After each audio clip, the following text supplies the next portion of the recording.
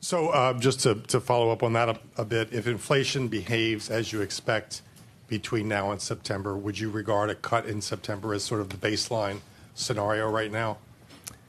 So I guess I would think about it this way. I'll give an example of cases in which it would be appropriate to cut and maybe that it wouldn't be appropriate to cut. So if we were to see, for example, inflation moving down quickly or more or less in line with expectations, growth remains, let's say, reasonably strong, and the labor market remains, consistent with its current condition, then I would think that a rate cut could be on the table at the September meeting.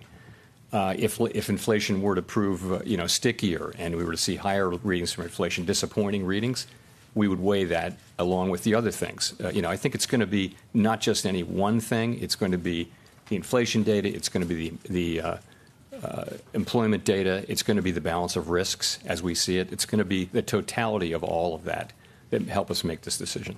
And just to follow up on that, specifically, in what ways right now, given all you've seen over the last few months in particular on shelter, on services, et cetera, in what ways are you not confident right now that inflation is on the way back to 2%? I think it's just a question of seeing more good data. We have seen the last couple of readings have certainly added to confidence, and we've seen progress across all three categories of core PCE inflation. That's goods, non-housing services, and housing services.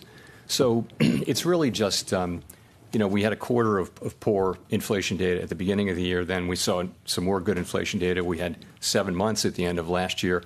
We just want to see more and gain confidence. And as I said, we did gain confidence, and more good data would cause us to gain more confidence.